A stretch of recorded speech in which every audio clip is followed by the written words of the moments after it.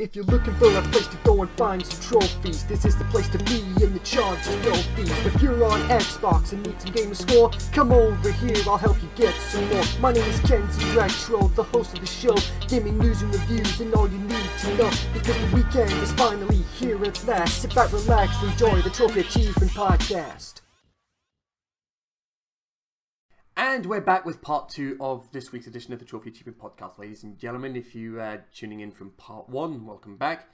If you haven't seen part 1 of the podcast yet, there'll be an annotation at the end of the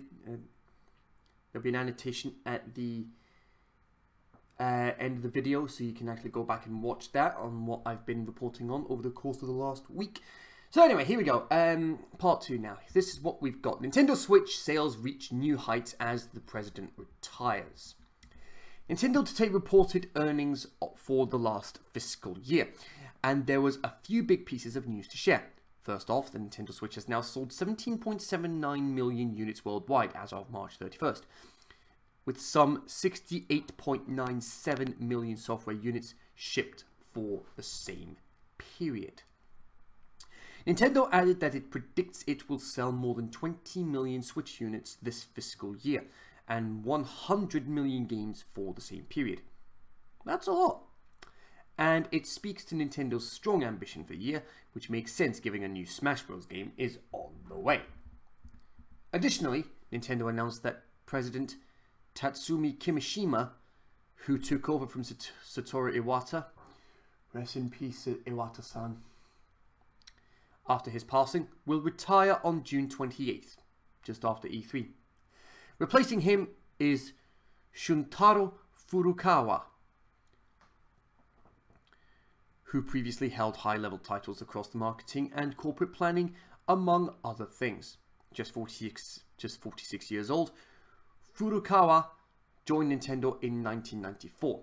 Current Nintendo Europe president, Satoru Shibata, has also stepped down from his role to take a senior position at Nintendo headquarters in Japan. No replacement has been announced. In 2012, Furukawa became outside director for the Pokemon Company, which Nintendo has a stake in but does not own. In July 2015, he became the general manager of corporate planning, and in June 2016, he became a director, managing executive officer, and supervisor of corporate analysis and administration. In September 2016, Furukawa was put in charge of Nintendo's global marketing team. Going back to the earnings reports, Nintendo said it shipped a total of 15.05 million Switch units during the fiscal year ending March 31st. Over that period, Super Mario Odyssey moved 10.41 million units, while Mario Kart 8 Deluxe shifted 9.22 copies. Splatoon 2 shipped 6.02 million copies during the fiscal year, including games from other publishers. The Switch has 12 games that have sold more than 1 million units. The 3DS stayed solid for Nintendo during the country, despite its age, and going up against the Nintendo Switch. Nintendo said it sold 6.4 million units during the fiscal year, with Pokemon Ultra Sun and Moon shipping 7.51 million units for the year. Life to date, the Nintendo 3DS has sold 72.53 million units, with some 364.89 million games sold. Also in the report, Nintendo said digital sales were really good, specifically for Nintendo Switch. Digital sales on Switch made up 60.8 billion yen, rising 87% year over year. Another bright spot for Nintendo was the Super Nintendo Classic Edition, which Nintendo said proved to be a hit in every region for the fiscal year. The SNES Classic sold 5.28 million units. Additionally, Amiibo sales improved during the fiscal year, with 10.3 million physical figures sold and 5.8 million cards. In terms of Nintendo's smartphone business, Animal Crossing Pocket Camp shipped this fiscal year, and it, combined with Super Mario Run and Fire Emblem Heroes, helped smart devices and IP-related income hit 39.4 billion yen. which is up 62% year over year. Overall, Nintendo sales for the fiscal year ended March 31st came out to 1.05 trillion yen, up sharply from last year. Additionally, operating profit was 177.5 billion yen, which was also a significant increase from last year. Consumers have been very receptive to the new concept introduced by the Nintendo Switch as a home gaming system that they can take with them to play anytime, anywhere, with anyone, which helps it maintain its favorable momentum during this fiscal year. Nintendo said, "Looking ahead, we plan to leverage this momentum to reach an even broader range of consumers and expand the installed base of the hardware." So let's go to currency converter, shall we?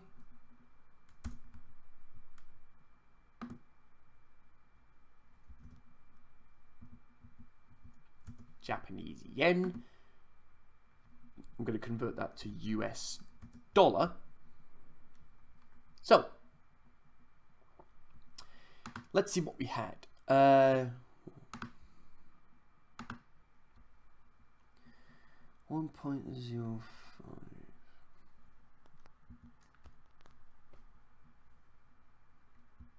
thousand, million, billion, trillion. And that equates to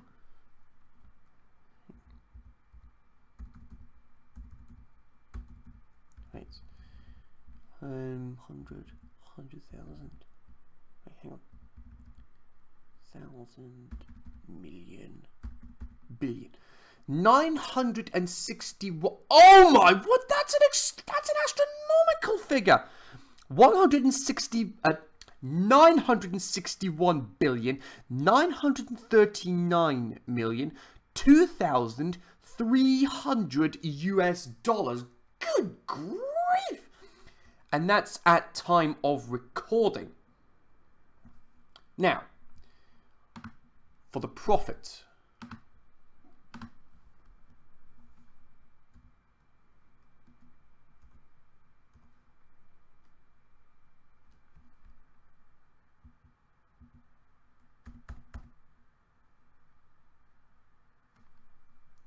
Hang on.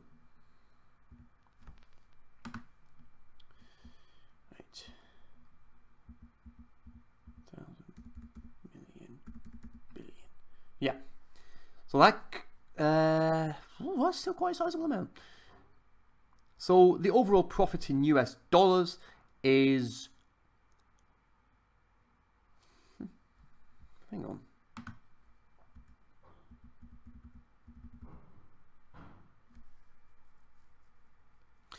1,626,1,353.65. That's quite a sizable amount. That is a very sizable amount.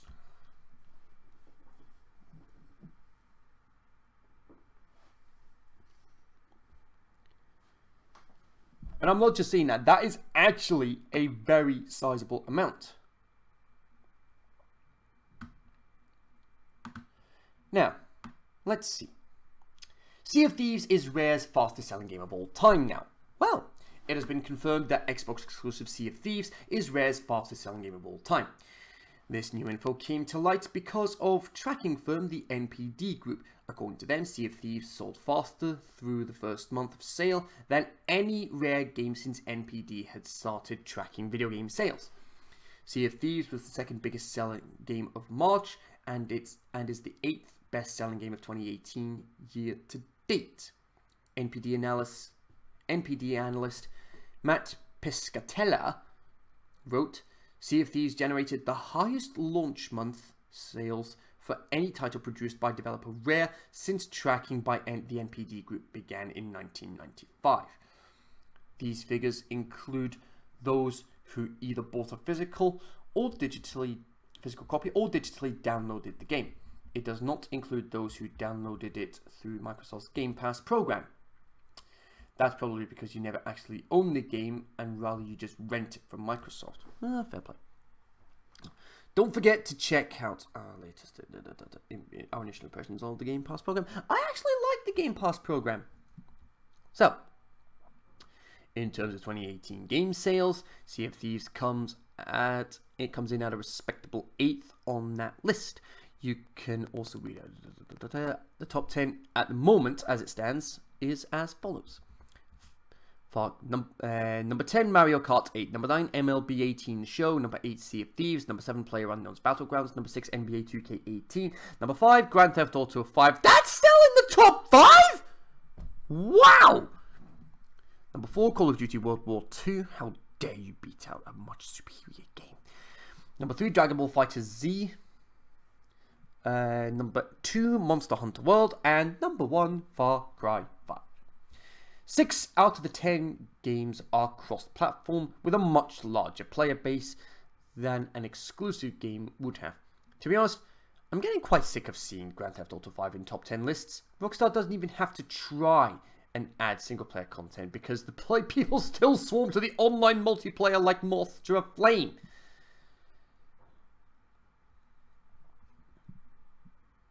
Well, and it's easy to see why. Right, now, let's get riggedy-riggedy-rigged soon! Because Rick and Morty fans and PlayStation VR owners, we have a treat for you. Adult Swim has officially released the retail version and collector's edition of the VR game Rick and Morty Virtual Rick-ality. And it's bundled with all sorts of goodies. If you're a die-hard fan, you can go and pick up the collector's edition, which includes a weaponized Rick Funko Pop vinyl figure, the game, a double-sided comic book cover which parodies the critically acclaimed game The Last of Us. It just hit me that there's an odd similarity between Joel and Ellie and Rick and Morty. I'm not sure how to feel about that. Wow. The collector's edition will set you back $50, but if you just want a regular boxed copy, it'll cost you $30. For those unaware, Rick and Morty Virtual Rick-ality is a VR adventure game that places you inside the insane and imaginative world that series creators Justin Roiland and Dan Harmon have thrust upon all of us. Players will find themselves going to all sorts of weird and fantastical places, as well as being able to explore Rick's iconic garage, where there's no shortage of references and Easter eggs for fans. Please have Pickle Rick, please! This isn't one of those tech demo-y games either. This is a full-fledged experience with puzzle solving, gun battles, and all sorts of other VR shenanigans. Virtual Rick-ality also features the voice cast from the popular animated adult show reprising their roles. This means the real, genuine Rick will be an asshole right in your face! We've truly peaked in gaming. And you can watch the game's launch trailer below.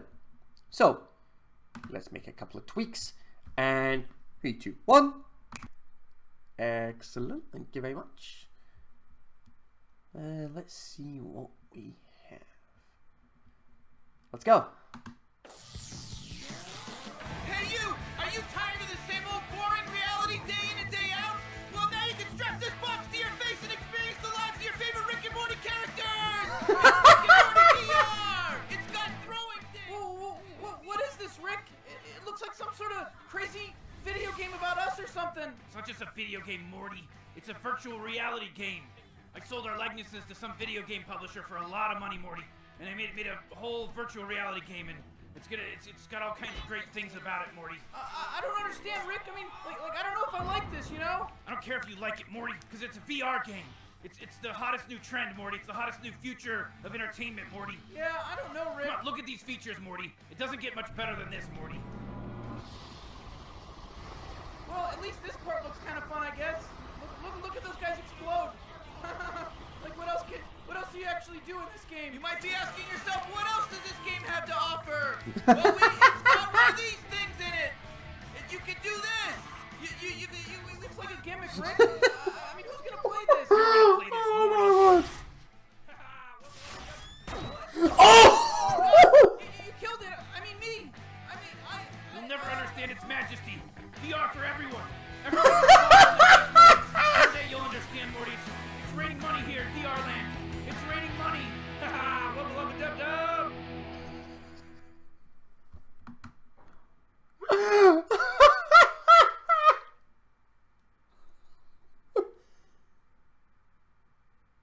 I'll say this. If I get PSVR, I'm getting this game because this looks freaking amazing. Oh my goodness me. Whoo-wee. Right, and podcast setup. Excellent. Wow. Oh, I'm gonna need to. Right. So anyway, let's read about this. Sonic Mania Plus arrives in July, but its beautiful new trailer is here now. Sonic Mania Plus, the expanded edition of last year's retro-style platformer, will launch on July 18th, Sega announced. I'm pretty sure it said July 17th in the trailer I saw yesterday. Anyway, alongside the release date for Nintendo Switch, PS4, Windows PC, and Xbox One game, the company released a very good new trailer that features some very good new animation from everyone's favourite guy, Tyson Hesse. Tyson Hesse, or how you pronounce it. You'll remember Hesse as the artist behind the original Sonic Mania's most memorable trailer, which revamped Sonic, Tails, and Knuckles to look far more anime than we've seen them in years past. Hesse has since continued to illustrate the characters for short films and comic book covers to our delight, and it's wonderful! Yeah!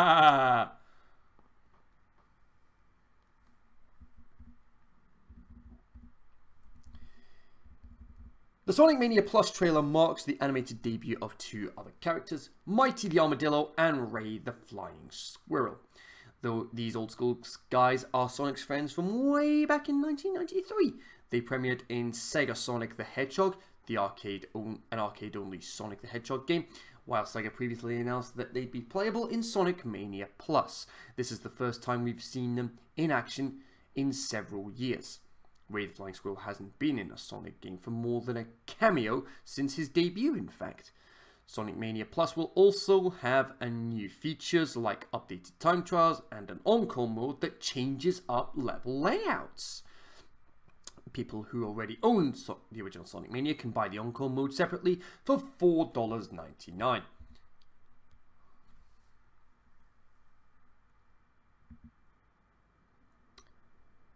Well,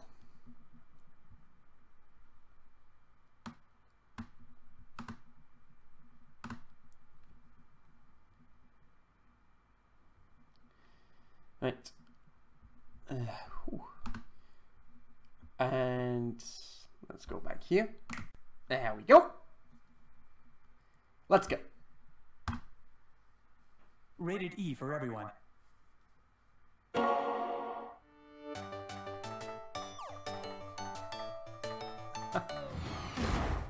Hello? Hello? This? Nice.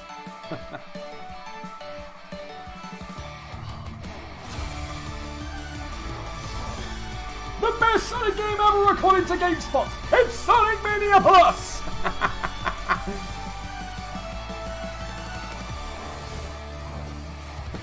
A new 2D adventure! Why am I making my voice sound so over the top? New zones and reimagined classics!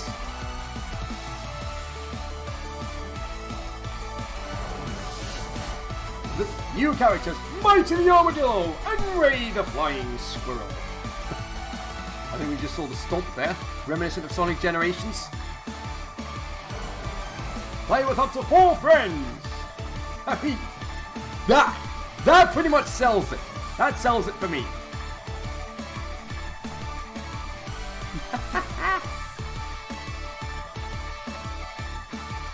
I'm in the mood to play Sonic Mania now. Yes, I've got it, guys. Yeah. July. Was it? Yeah. July 17th. Oh, wait, hang on a second. Hang on.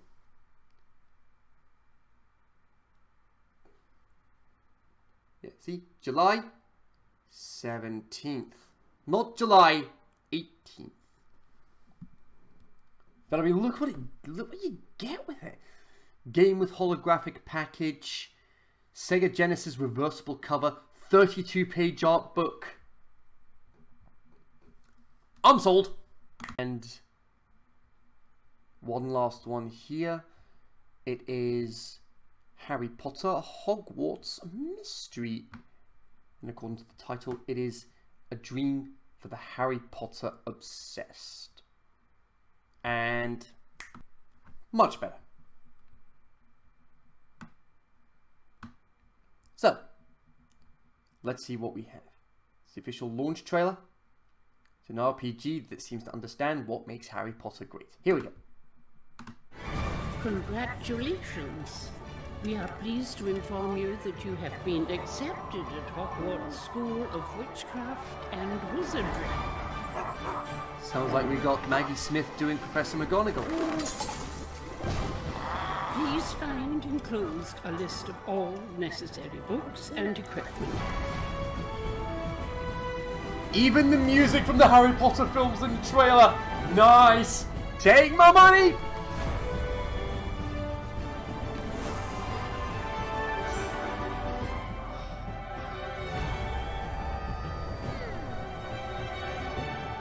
Familiar characters. Are we actually going to get cameos from the Harry Potter character from the Harry Potter universe? Well, the familiar characters will be the teachers, but it looks like we're getting new We'll be characters. awaiting your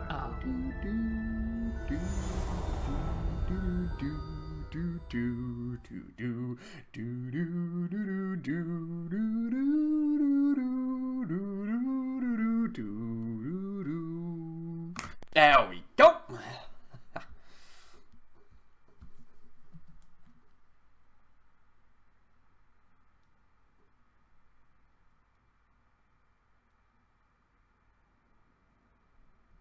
Right.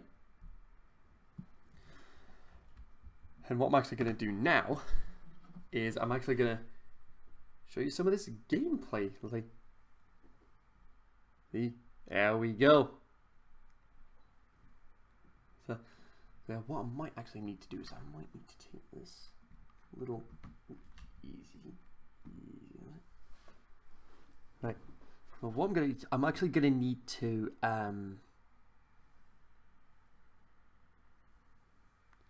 right, so I'm going to need to... Oh, right. That's my Pokemon message thing. Don't worry about that. Ah, blast. Right. So this is some of the gameplay here. I mean, you can obviously read the text there. I mean, if you can't, then I apologize. I mean, I'm having to use my desktop screen so that I can actually see what I'm doing. Right, let's see, let's go here, and then, not now, oh, then we do, oh, hang on, bother, how do you, oh, bother, hang on, trust me folks, this is not as easy as it looks. What I might need to do is I might need to do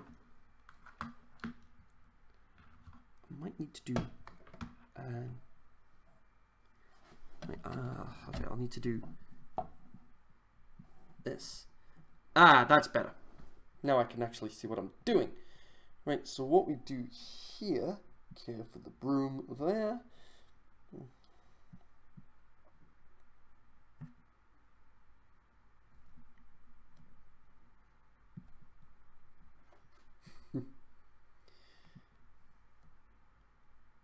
Let's see.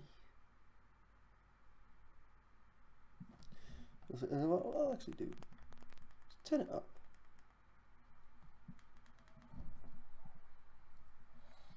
Let's get some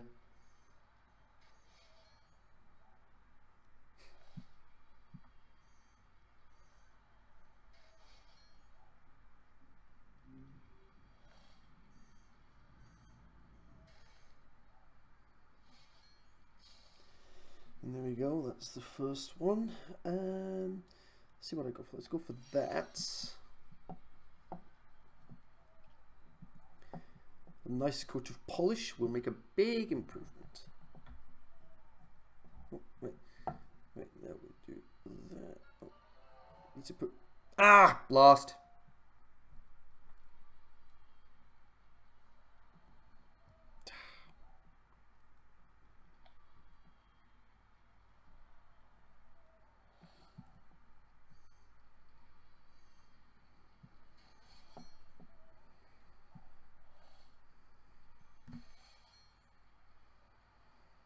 Right, and that's as much as I can get at the moment.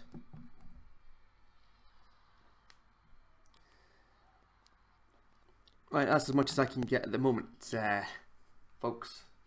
But, I mean, as you saw there, the energy does get used up quite quickly. So unless you manage to upgrade your energy, it's going to feel like a bit of a grind to begin with. But you'll get there eventually. But anyway, Harry Potter Hogwarts Mystery is built upon a nearly impossible promise. Allowing people to finally attend Hogwarts. I'm 25 years old and I've waited 14 years for this. In the same way when Pokemon Go came out back in 2016. From the moment I turned 10, I waited 13 years. Wow. Right. Hogwarts Mystery is a mobile RPG for iOS and Android developed by Jan City in partnership with Warner Bros. The Harry Potter dedicated Portkey Games label, the game with Warner Bros. Harry Potter dedicated Portkey Games label. The game takes place over 7 years, encouraging players to take advantage of life at Hogwarts. There are classes to attend, Quidditch matches to play, students to deal with, and as the game progresses, crushes to romance. Ooh! There's a storyline woven into the game's core, but the heart of Hogwarts Mystery is the freedom in exploring the castle. The game takes place 7 years before Harry Potter heads to Hogwarts, just after the death of his parents, while Voldemort is in hiding, meaning there's no boys who lived to encounter either. I've never tried to hide how important Harry Potter is to me. This is based on the Polygon, the person who wrote the Polygon article, Julia Alexander from Polygon, for writing the article. I've never tried to hide how important Harry Potter is to me. I wore my Slytherin off-brand Doc Martens to the play session, sporting 2 different Harry Potter pins on my jacket that I wear everywhere. I even tried to convince editors at Polygon to let me write a column called Dumbledore. Get it? Where I talk about different and important events in Harry Potter history. All of which is to say that I was holding the game to pretty high standards. I started my demo session in Diagon Alley, walking through the streets and picking up school supplies for my witch's first year at Hogwarts. There are a few words to explain the level of immense joy and relief that filled my heart upon walking into stores like Flourish and Blots and Ollivanders. Everything that felt exactly as I remembered. It's hard to pay attention to the actions the game is prompting you to perform when you're looking around at the different shops, taking it all in again. In Ollivanders, my witch was given a couple of different ones to try out. Each one required me to slide my finger across the iPad in a different motion. Then I answered questions about my personality, which in turn helped me find the right wand. Like any RPG, the decisions I make, including answering basic questions about how I'd react in a specific scenario, influence my character's strengths throughout the game. I'm a Slytherin at heart, and having completed most of which Hogwarts house do you belong in quizzes on the internet, I knew what answers to give. The best part about Hogwarts Mystery is that you can play it however you want. The questions enough are easy to gain. The questions enough are easy to gain to ensure you get placed in your favourite house, but you can also play it honestly and see where the game takes you. But Diagon Alley is just a tease of what the game has to offer. It helps introduce the game's simple mechanics, your character's storyline, and even a loyal friend. It wasn't until I reached Hogwarts that I truly felt the game come to life. Everything from the Great Hall where I was sorted into Slytherin. Remember what I said about gaming? Remember what I said about gaming questions to your advantage? To my first classes, charms with Professor Flitwick and potions with Professor Snape felt magical. Although the game employs the original voice actors' talents, including Michael Gambon as Dumbledore and Warwick Davis as Flitwick, the writing remains the most impressive facet. It's important that a game like Hogwarts Mystery, which uses some of Harry Potter's most popular characters, gets their stature just right. As a particularly big fan of Professor Snape, I was anxious the game would mess him up somehow. I was worried his elegant sarcasm and biting wit would be lost, his abrasive tone and charming apathy disregarded. Instead, I found myself pleasantly surprised by how true to the original character this version of Snape appeared. Harry Potter Hogwarts Mystery has the unenviable task of trying to appease Harry Potter fans, and we're a stubborn, impish, hard-to-please bunch. Certain aspects of the universe have to be just so. The game never pretends. It comes across as a game designed by Harry Potter fans who always wanted to go to Hogwarts for equally hopeful Harry Potter aficionados. The adoration the team has for the characters, the castle, and the general Wizarding World is palpable. That same respect the writing team paid to characters like Severus Snape can also be seen in other important canonical figures. Again, considering the game takes place 7 years before Harry's official start, don't expect to run into Draco Malfoy, Ron Weasley, or Hermione Granger. Other characters like Nymphadora Tonks, Charlie Weasley, and Bill Weasley do make an appearance. I didn't get to interact with Charlie or Tonks in this preview, but I faced off against Bill in a dueling session just outside the Quidditch pitch. Dueling operates like a Pokemon battle style minigame. Players are given health bars and a variety of spells to either defend or attack with. The order of attack is decided by a game of rock, paper, scissors. Players continue to attack until one wizard or witch's wand goes flying. It's not one of the most interesting parts of the game, but people looking to acquire additional coins or XP points to purchase aesthetic items and become more powerful will enjoy the distraction. Perhaps the most important Hogwarts Mystery characteristic that can't go unsaid is how little gameplay I actually encountered. I spend most of my time talking to friends, learning about my family's troubled past, and listening to my teachers. It's the perfect game for someone like me who finds the most interesting parts of Harry Potter, the relationships, the drama, and the drama that builds. This isn't the type of game where players will be asked to consistently engage with an action, prepare to read and read and read some more.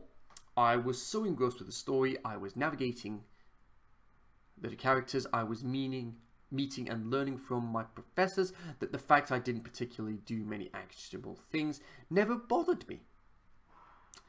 Harry Potter Hogwarts Mystery made me feel like a Hogwarts student for a brief period.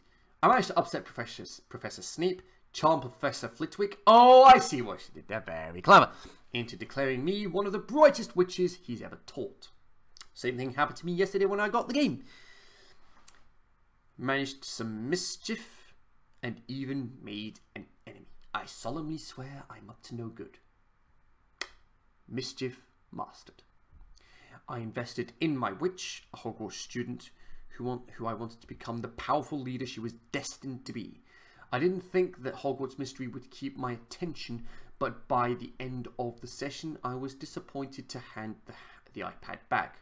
Aww. I can't wait to dive into Harry Potter Hogwarts Mystery again and spend the next 7 years at Hogwarts. The trepidations I had that this would be just another Harry Potter game aren't there anymore. Harry Potter Hogwarts Mystery is available now for iOS and Android devices. Well, take my money. Yes, it has in-app purchases, but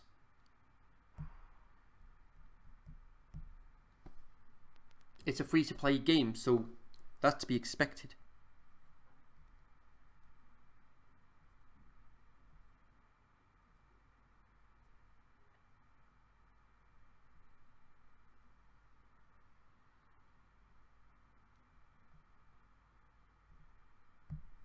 Now, on to see the battle of, Microsoft are 3-1 up heading into May 2018 as we look at this month's Battle of the Free Games.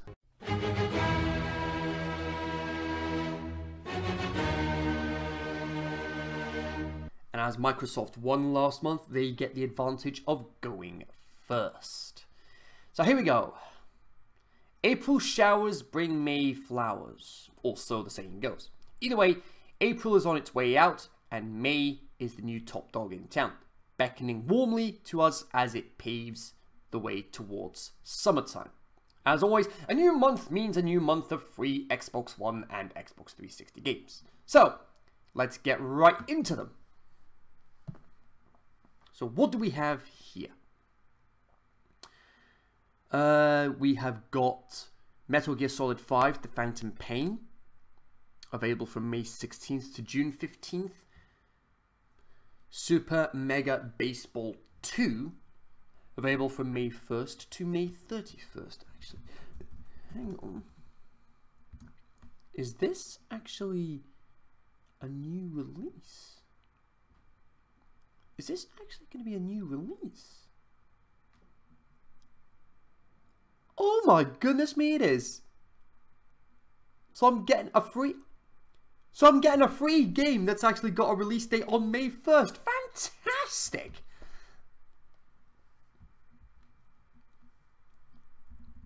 Xbox 360 games, both games are backwards compatible on Xbox One. Sega Vintage Collection Streets of Rage, available from May 1st, and Vanquish from May 16th. Well, Metal Gear Solid 5, Streets of Rage, and a yet to be released game. Sony, what do you have? Let's see what they've got. Beyond Two Souls, that's a big one. Rayman Legends on the PS3. They've got Risen 3, Titan Lords, and Eat Them! Eat Them! Eat Them! King Oddball and Furmins on the PS Vita.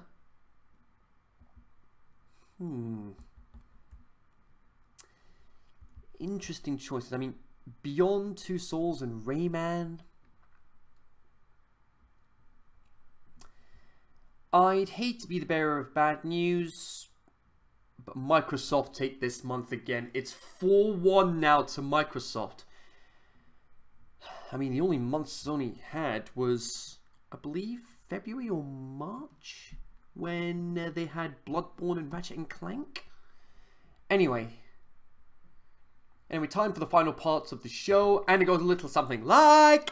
Points and trophies, trophy achievement hunting. Points and trophies, trophy achievement hunting. So today, in honor of Super Robot Wars X coming out on PlayStation 4 in the Asia region, hopefully they bring it worldwide. Anyway, so here we go. We are going to be going through the rare trophies of... We're going to be going through the rare trophies of Super Robot Wars X. Now I'm not going to have that many trophies to cover because it's just the very rare and ultra rare trophies. So anyway, here we go. Right, and this is according to their rarity on PSN. Right, so we've got a bronze trophy, Rooting the Enemy. Any enemy pilot gains 50 morale. Ooh, that's an interesting one. Then we've got... 9.6 gamers have unlocked that one. Emblem Collector. Collect all 5 emblems. 14.5% of gamers have unlocked that gold trophy. Another gold trophy is SR Point Hoarder. Obtain 51 SR points. 13.3% have unlocked that one. We'll say back into single digits. Vault Master brought all power parts, excluding recommended, from the vault and upgraded magic customization to grade 6. 8.9% of gamers have achieved that trophy. Overseer of 2 stories. View endings for both male and female protagonists. So essentially you're going to need to play the game twice by the looks of things. 7.1% have unlocked that one. And then the elusive Platinum Trophy, entitled X-Master. 3.2% have unlocked the Platinum Trophy, according to PlayStation Network. So, that is it for the Trophy Achievement Podcast this week. I had to split it into 2 parts, given how much news I covered this week. If you enjoyed what you saw, hit the thumbs up, and if you want to be baptized into following this channel, hit the subscribe button down at the bottom, and click the bell to join the notifications, the Latter-day Saints notification squad. Turn on all notifications so you don't miss anything I do on this channel. On the left, I've got part 1 of the podcast, which was up earlier this evening, and on the right, you've got my dedicated Trophy Achievement Podcast playlist. Not very often I split my podcast into 2 parts, but like I said, with the amount of stuff that I covered in news, can you blame me? Anyway, that is it, folks, and I will see you guys again tomorrow. I'll see you guys on Saturday for some more Tom and Jerry sins, and it's getting interesting here because we went into triple figures for the first time in this series last week. Will we be able to repeat that this week? Only time will tell. Anyway, I'll see you guys again very soon. Have a fantastic day, peace out, and stay faithful.